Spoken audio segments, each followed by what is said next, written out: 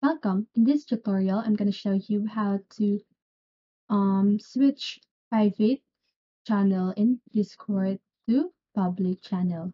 So if you want to know how I did it, just keep on watching. So first of all, you want to open your Discord app and then log in your account. And once you've done that, you want to click on the server that you want.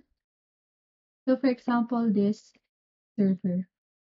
And then here, as you can see on my voice channels, I have a private channels, right? And here, as you can see here at the right side of my channel, there's this settings logo and it says edit channel. So just go ahead and click that. And then here, you want to click on permissions. And then here, you can now toggle this switch off so that your channel is now on public.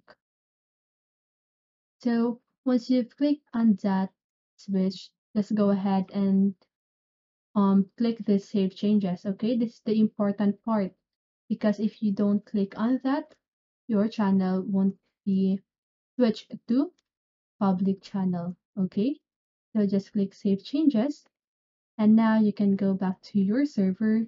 As you can see, now this channel is on public. So I hope this video helps you. And if it did, make sure to like, subscribe, and hit the bell notifications so you won't miss a video. See you on the next one and have a great day.